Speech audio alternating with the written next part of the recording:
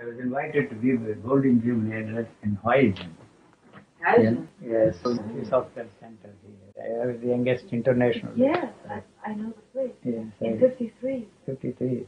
I was 35, now I will be entering my 80th year. Have you ever been back there? No. It's still there. It's still there. Some years ago with Robert's car. Just We were there. Just to see. nostalgic and that reasons. So it was the first time you were in Holland? No, I was here much earlier. But first time, yes. I don't know, first or second time. So you started storytelling already when you didn't know what to say. You just said I didn't words. know. Yeah, empty words and empty phrases. Yes. Yes. My father made a record of me, and I'm a very small kid in the cradle, and I'm acting as if I have a cigar and going and I'm still doing this. It's very strange. I gave a public lecture in Brussels the same year. As an international lecturer of the peace office. I was so proud, a 35-year-old fellow. And it was supposed to be a public lecture, and there were 28 people, I counted them. And 25 out of them were old women in tennis shoes, sitting there with a basket in their lap, knitting some stuff for their children or grandchildren. And I used to speak for 45 minutes and to open 15 minutes for them to ask questions. Some lady got up and asked me a question: do roses reincarnate, sir? Am I going to spend the rest of my life answering such questions, addressing such people? There on the spot I decided that's the end of this kind of a lecturing. And then I walked out. But do roses incarnate? You're asking me.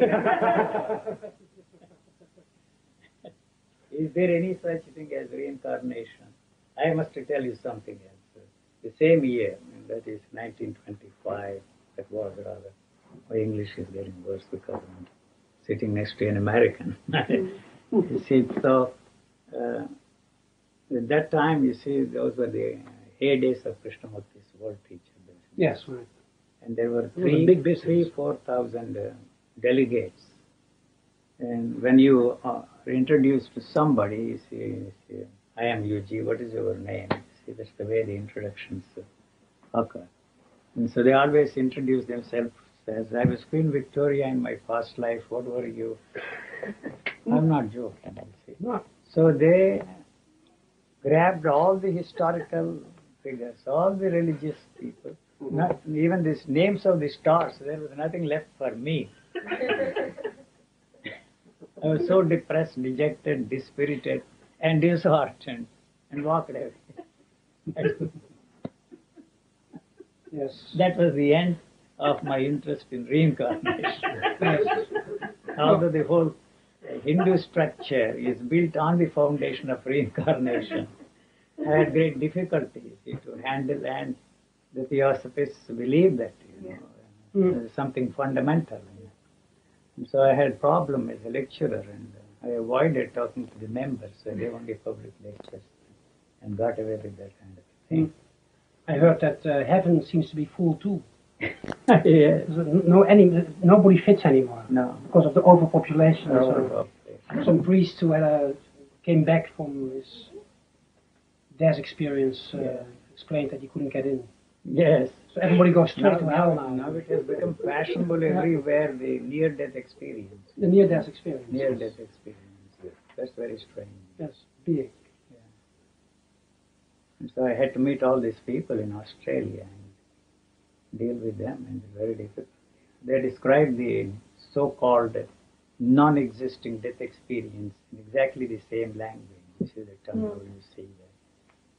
And it's very difficult to make people understand that there is no such thing as death for this living organism. You see, it's a definition. You see, the doctors examine the body. If you want to use double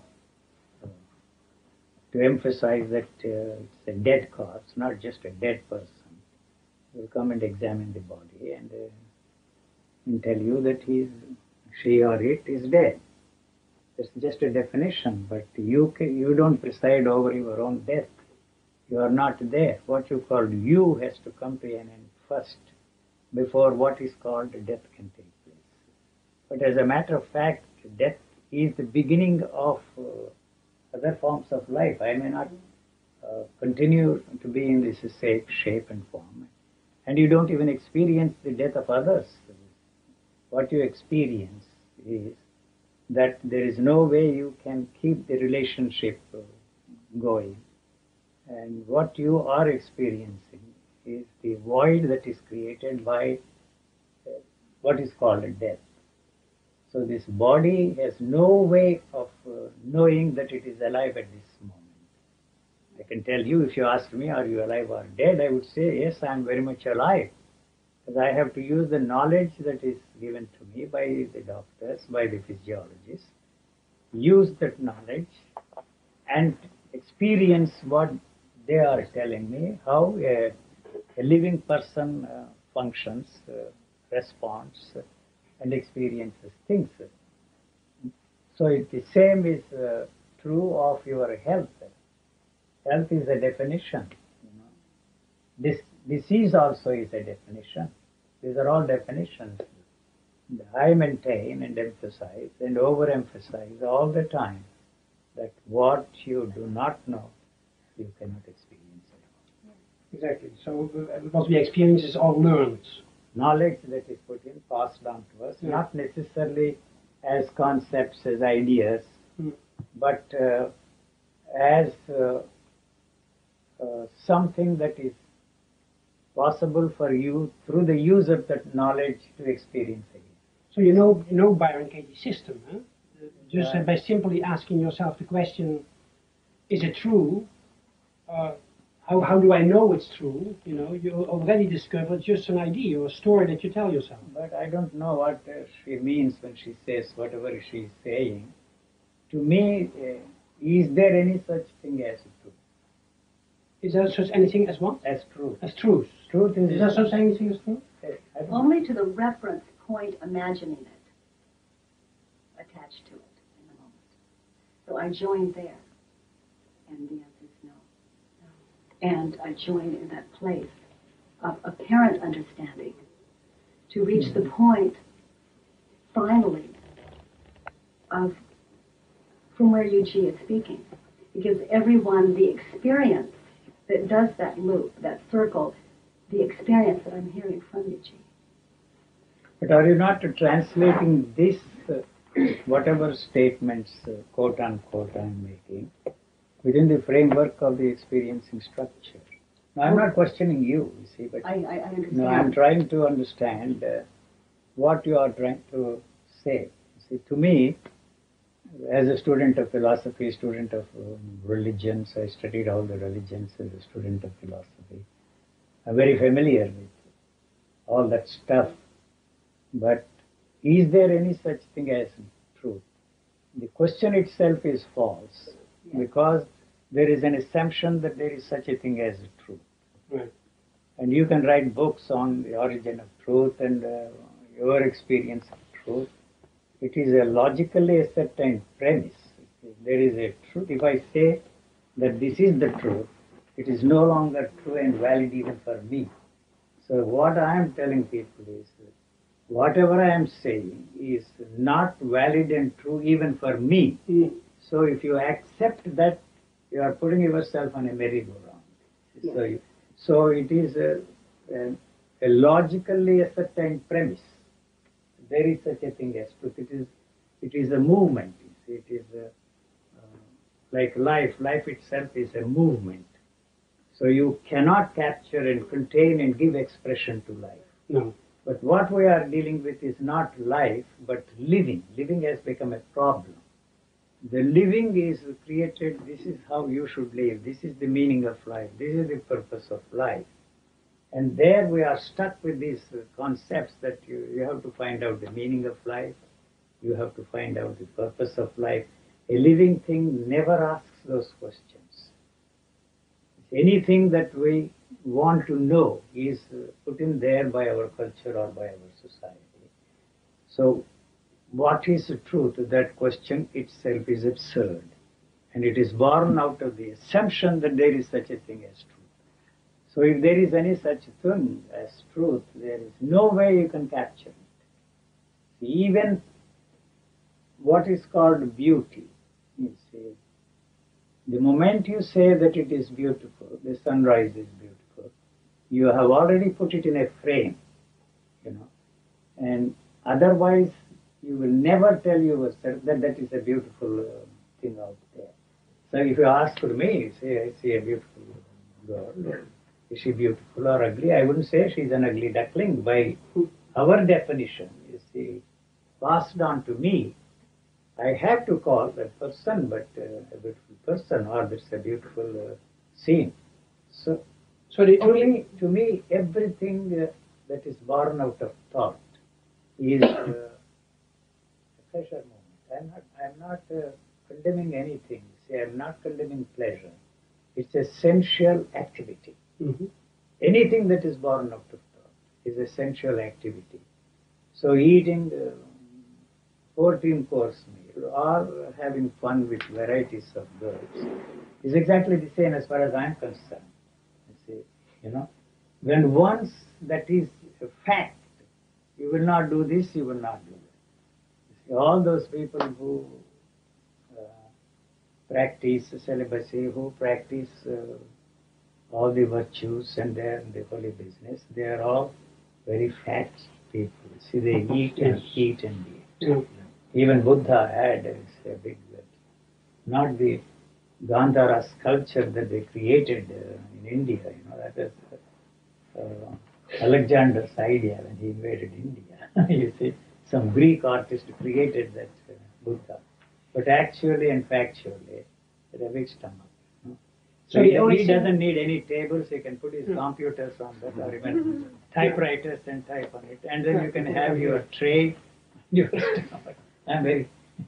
the only thing that makes sense is to tell just stories. Yeah, and see them as stories. But just stories. Then you call me an entertainer. And so if I'm an entertainer, I need to be paid.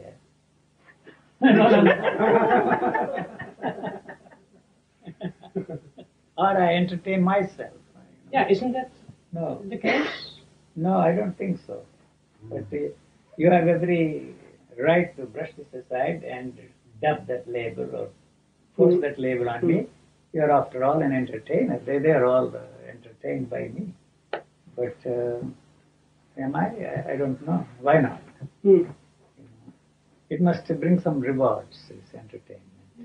So for you too, it's what you tell. It's all stories that we tell ourselves, and the moment we believe them, it's like it's suffering basically.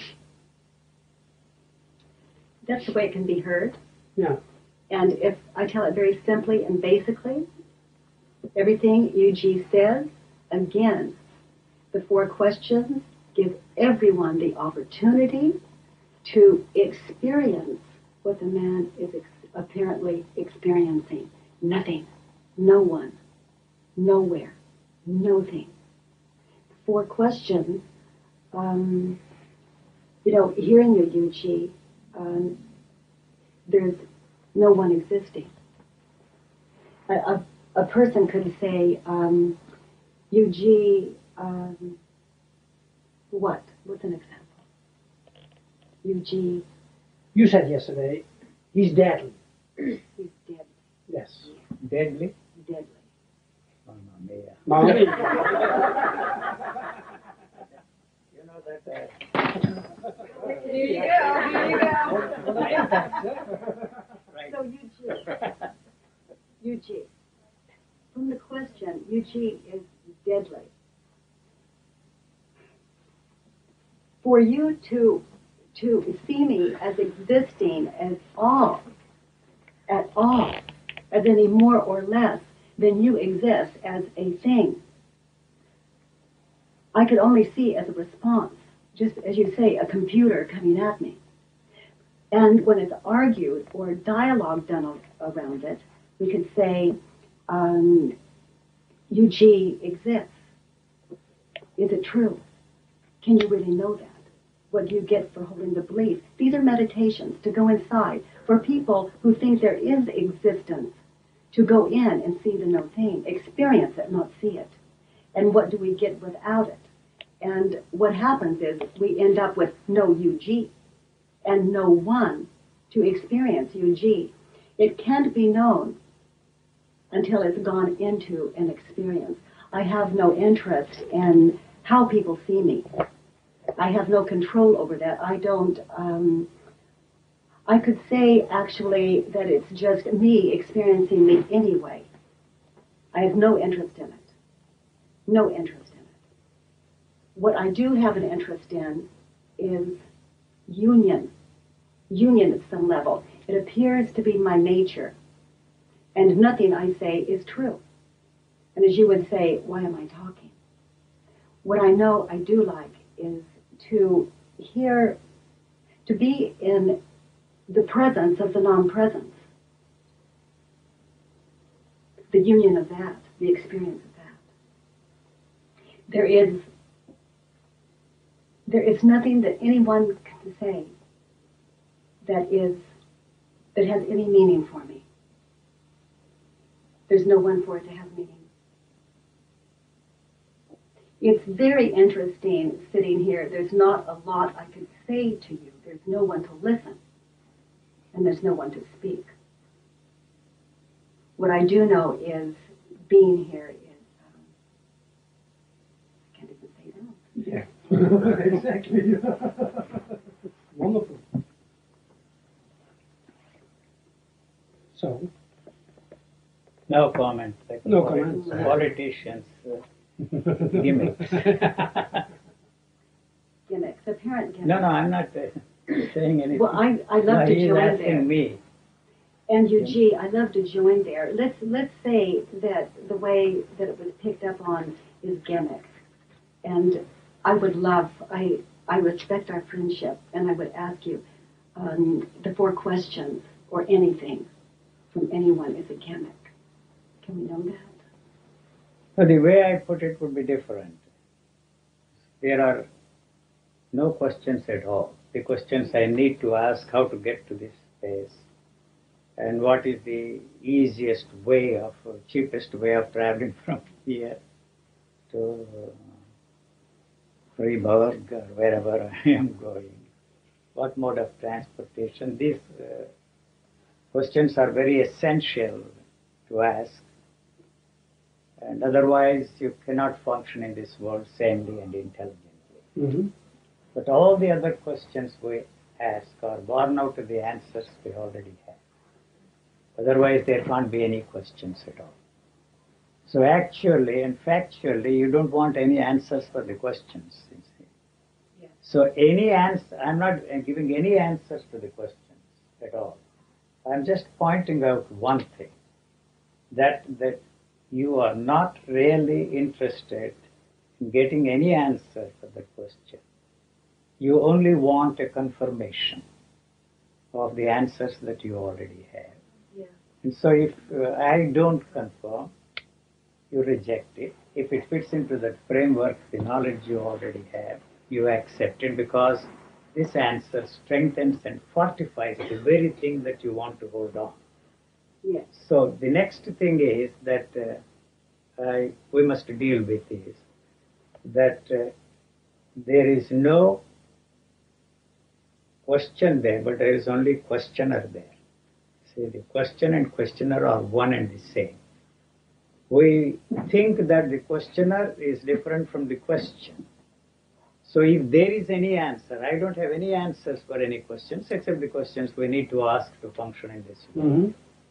How that is working, and he can teach me. He is an expert, and by repeating, my efforts to handle that camera, I will learn how to do it. That's all. Only in that area, they have the answers. Through repetitive process, we learn something. Mm-hmm. Since there is no questioner there, but there is only one question, I am saying that. But you think that there is somebody who is asking the question. But if there is any answer to that question, the question should disappear. And along with the questioner also goes. You Yes. see. Yes. And so you want an answer that will strengthen and fortify the very answer that you have. You know. So you are not in a position either to accept what I am saying or reject what I am saying. You accept it because it strengthens and fortifies the very thing that you think is the real answer. So you accept it. You try to fit this into that framework and feel very strong. See that it is confirmed by somebody like me. You reject it because it is undermining the very foundation of the answering mechanism that is there inside of you. So you really don't want any answer for that question. If there is any answer to that question, the question disappears. And along with it, the non-existing questioner goes. And along with that, the question is born out of the answer. That also goes. You are not ready for that kind of a thing because you have invested tremendous faith in that person who has given the answer. So sentimentality comes into the picture, and you are not ready to brush aside the answers that you already have. Along with that, the person who has given, you see, those answers for your non-existing questions. And we mostly go to the people who we know will give the right answers. Confirm. You are interested in the confirmation, Yes. but not any answers for your questions, because all questions are the variations of the same question, right? Mm. So you are not really interested in any answer for that question, because that would be the end of you as you know yourself and as you experience yourself. That is why I say, is it possible for you? As a matter of fact, you have never looked at anything in your life except to project the knowledge you have on what you are looking at. So if you are lucky to be free from the stranglehold of thought,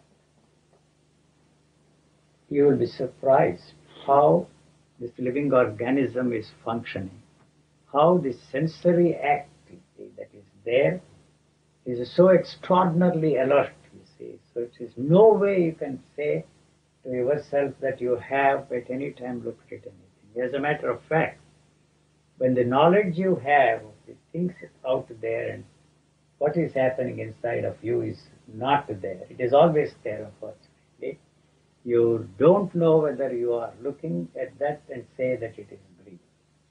As a matter of fact, what all we were taught by the scientists, and whatever we learned from all of them is false, because the physical eye does not look at the tree as a round. Whoever told me that the tree is round misled me and misguided me and put me on the wrong track. The physical eye does not see the other side of the tree. So it sees only one side, and you have to tell yourself that it is flat and it is not round. That is the way the physical eye is looking at the things. Another thing is the physical eye does not look at the space. So all the talk, those physicists who talk about, you see, the third dimension, fourth dimension, all that is absolute gibberish, absolute nonsense. And so what I am saying is the physical eye cannot see the depth at all. What it sees is like the painting on the wall, the photo on the wall. There is no depth.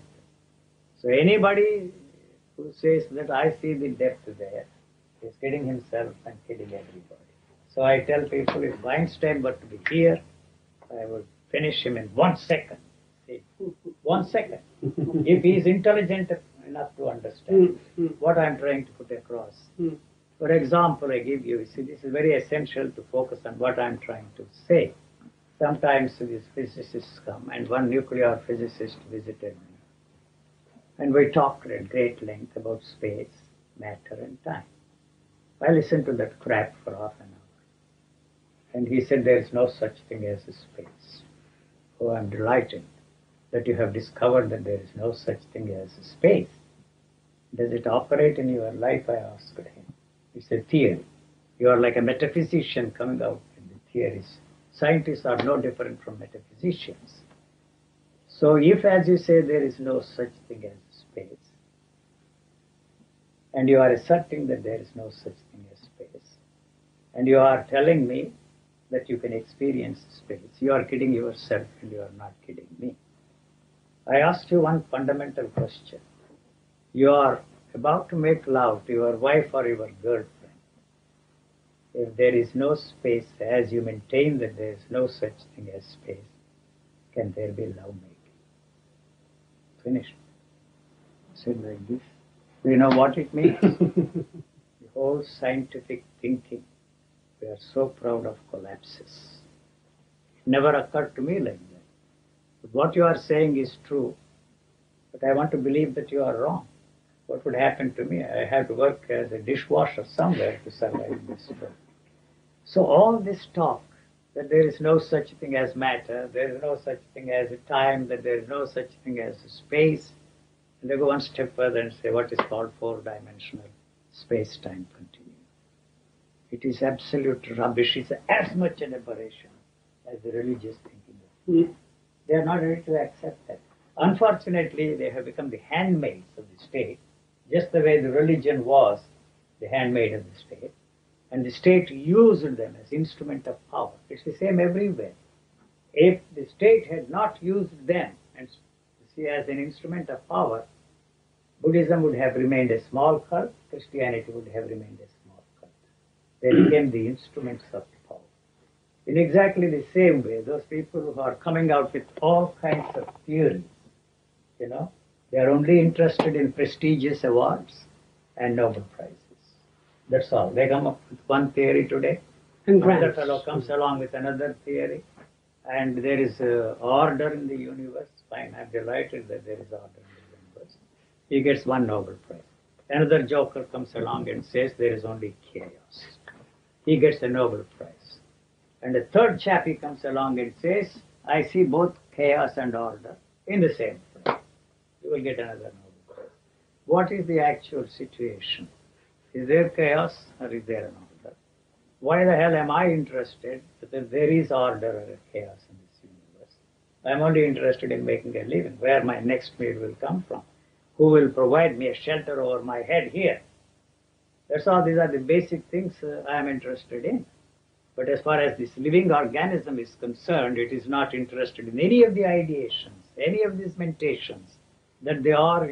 Eugene, when you say you're interested in where your next meal comes or your shelter, I don't believe you.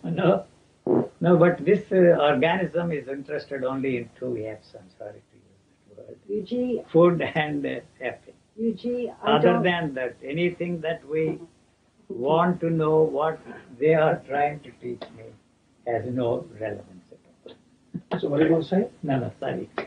I'm saying much too much. Stop. All right, I heard you say that it's essential that we understand you, hear you, and I don't believe you believe No, that. it's not a question of belief, a question of you believing or not believing. I understand. No, but that I'm is the asking. way to focus. See, the thing that the living organism is not interested in anything other than these basic things. And I can tell you one thing. I can tell you one thing. These people don't believe me when I say that amongst my needs, the food is at the bottom of my needs, and money is on the top. You see, so when I say that money is at the top, you see, you don't function like that. You have given away crores and crores of rupees. And how can you say that is at the top? You see, it is not a means of security for you. There is another thing that if that is the one and the only need for you. Money is all that matters to you. And you don't think of anything other than money. And you don't even find out, you see, or ask the question, how do I get the money to take care of my food, clothing, and shelter? It is never a problem there. Or it is not some mysterious way that money comes to you. I don't know if I make my point. But sir, come on.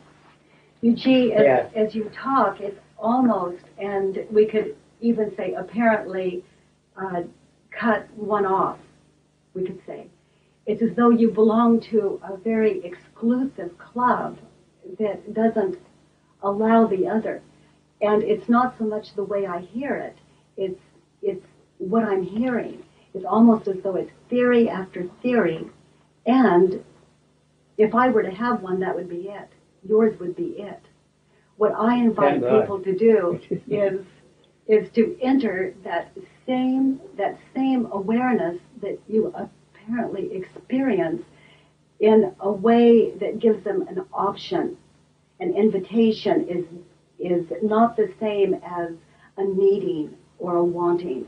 It's a simple offering that would allow one to, the experience that I see you in is complete. I don't know. I don't get what you are saying, but I didn't either. no, you see what I.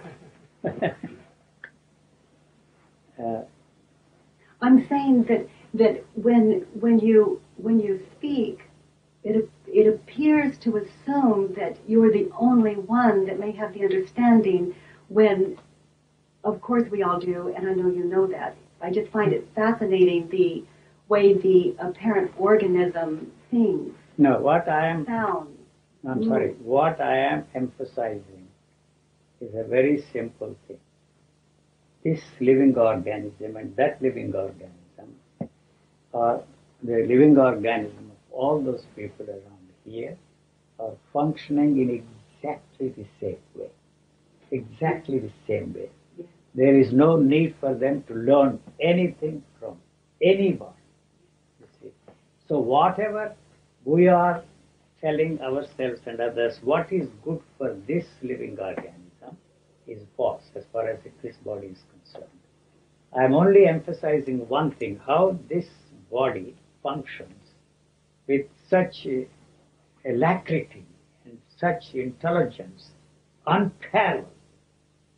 See, so we don't give this any chance to function in this world safely and intelligently. That would almost be like the last concept to go. No, I am like a dog. A dog, somebody even put it in the newspaper's headline, UG calls himself a rat in the sewer water. That's no different from me as far as, it is not that I tell myself I am not different from that, then that means it's the same old story.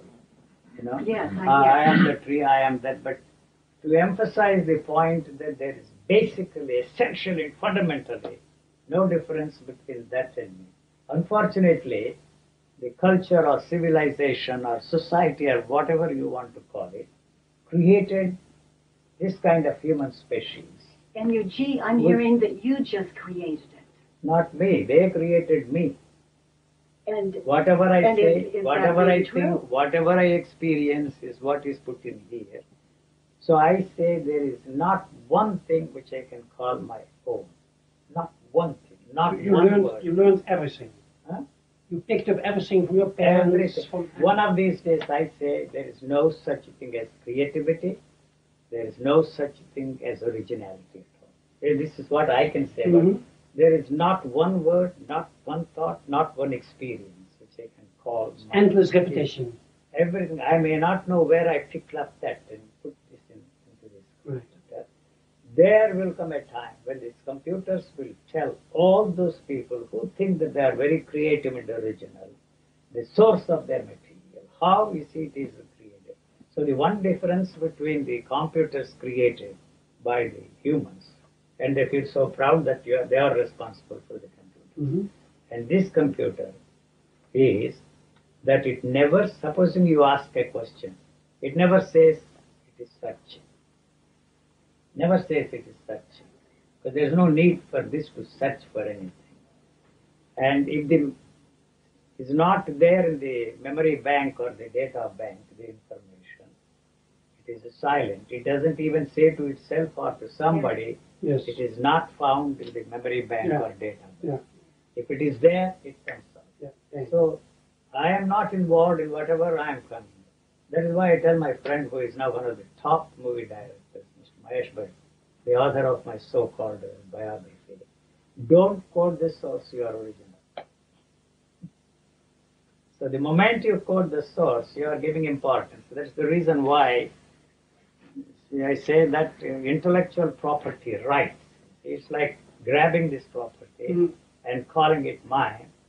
we are not honest, decent, and decorous enough to admit that there is nothing which is original here. Everything is taken from outside. Mm.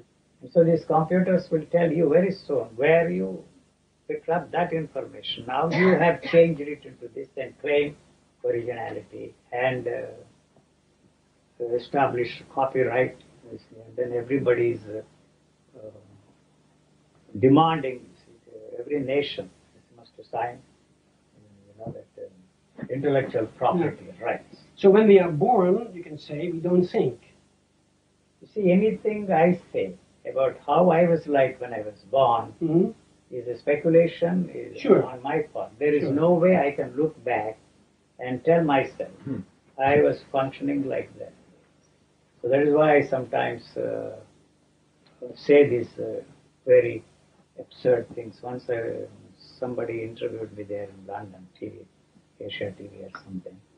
I said all mothers are monsters. Mm-hmm. And my interviewer said, I have 4 children. How can you say that I'm a monster? And I said, no, if you don't like that, if it pleases you, let me add one thing more. Children are no angels. So what about husbands? And she said, they don't count at all. And that created a very awkward situation for me. And the telephone calls lasted for 3 days. How can you say such a thing? From Romania, Bulgaria, Hungary, all over. And one woman who was there, ready to give birth to a child, she called me in her broken English. How can you say such a thing? And what do you want me to do with my child that is going to arrive very soon? Abandon that child. Abandon the child. You see? And so what I am trying to say is, where actually it begins, the brainwashing. The first kiss of the mother is the beginning of the separation. What I'm trying to say is, then goes on, he said, I'm your mother and that is your father. I didn't see my father for the first 5 years of my life. If my mother died when I was 7 days old, they introduced that from now on I have to call this guy my father. How the hell do I know that it is my father? You see? And from that moment onwards, every time I meet him, I have to call him my father.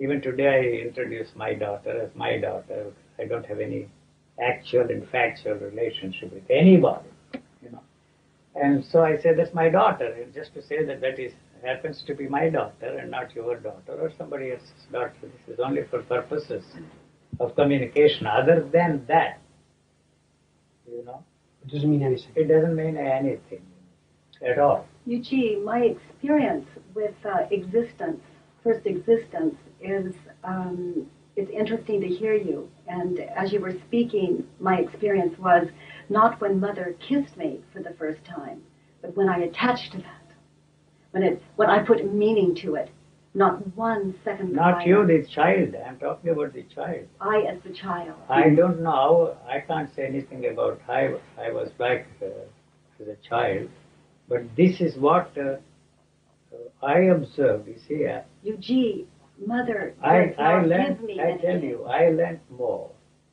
from my own son, whom I looked after for 2 years, from a few minutes after he was born until he was 2 years. I can tell you I have learned more from him than from all the spiritual and secular teachers put together in this world. Whatever I say is not what I have learned from them, say the teachers, but what I observed. My very observation, of course, is colored by my upbringing, by my culture. Your ideas. Yeah. So there is no way you can look at anything without projecting your ideations and meditations on that. Yeah. Now the scientists are also telling. We're saying the same thing. Can you hear it? I don't even hear what I'm saying. No. That's my problem. What I like is when the first sounds that a human being makes, mom, mom, mom, mom, and mothers immediately say, that's me. They claim it immediately, But anyway, no, after a while, you see, nobody has come up with any idea of how to educate children without destroying the native intelligence and innocence they are born with. It's very difficult. Nobody has come up with any idea. And it is not possible because they themselves want to be accepted by us. And we are living in this world. This is a reality.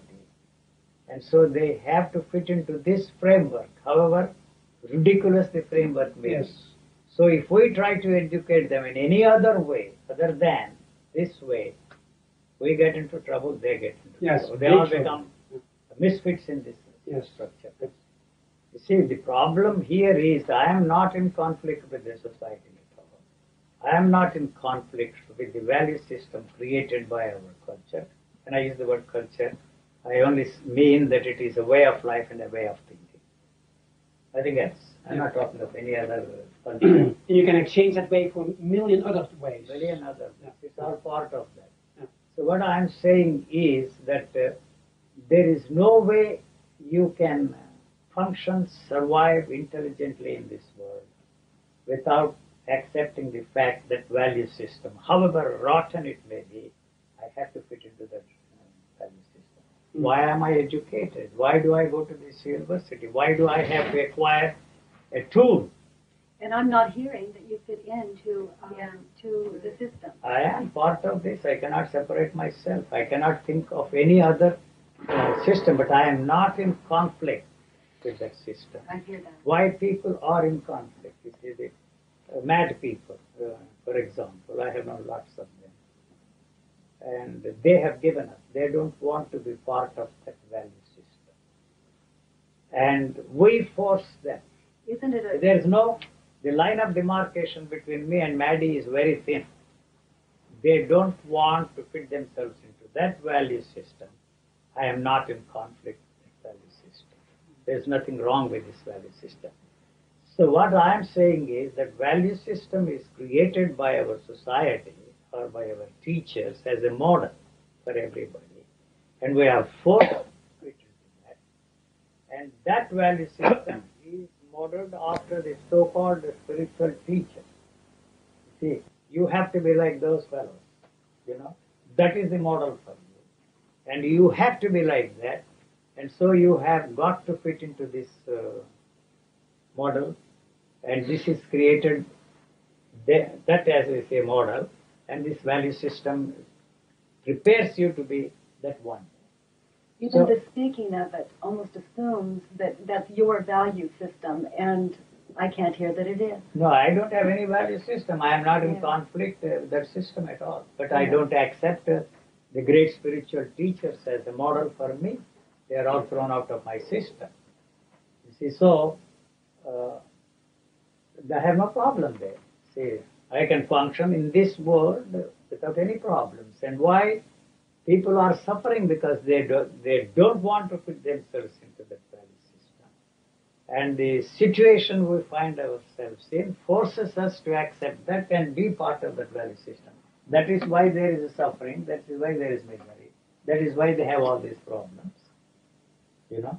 Our semantics are fascinating. Our semantics are fascinating. I don't know. So, semantics? The way, the meaning of the same thing said so many different ways. That's the only thing that we can do to emphasize some things. See, Yes. there is no question of trying to communicate anything to anyone.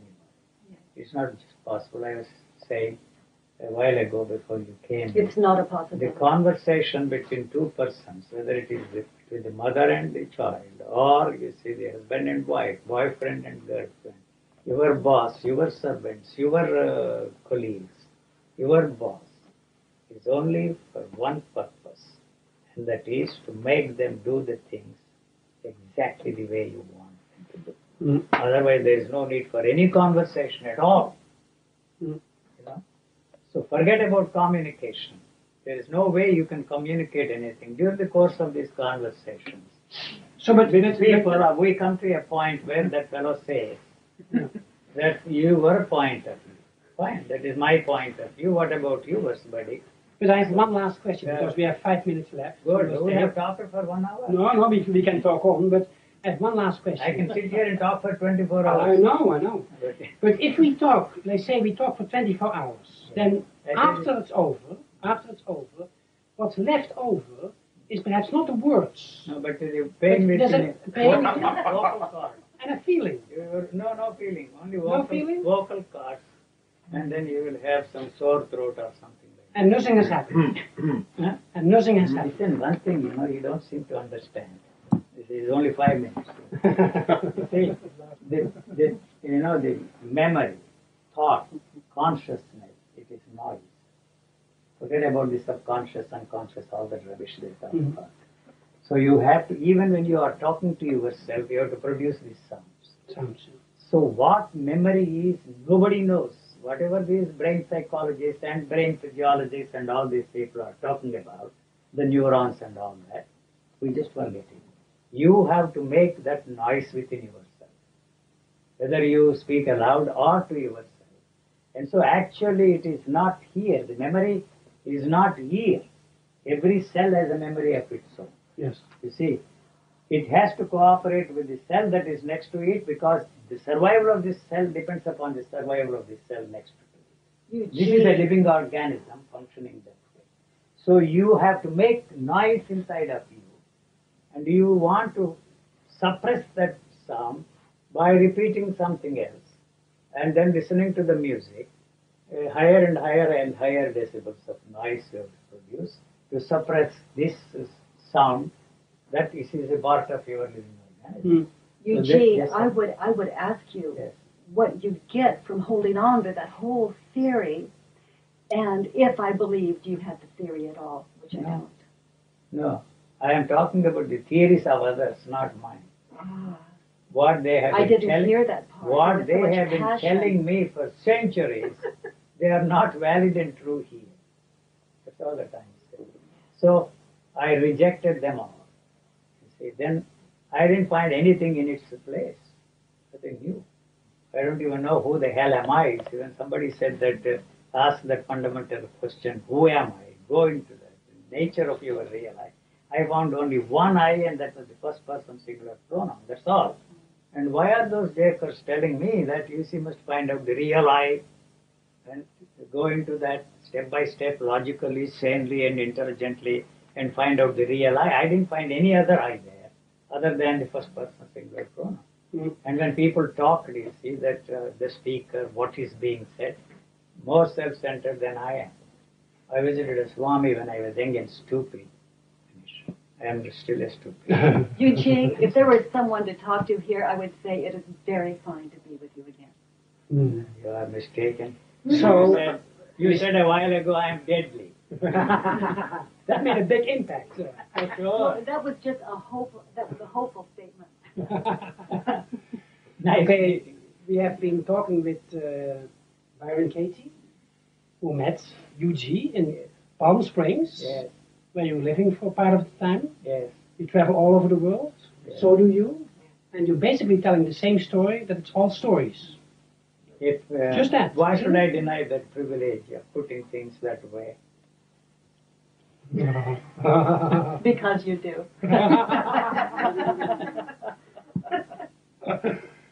Great. Thank you very much. That was wonderful. What's so wonderful about this I night? don't know, but it feels good. Why not Eugene? Equal is not same. So I still have some tape left.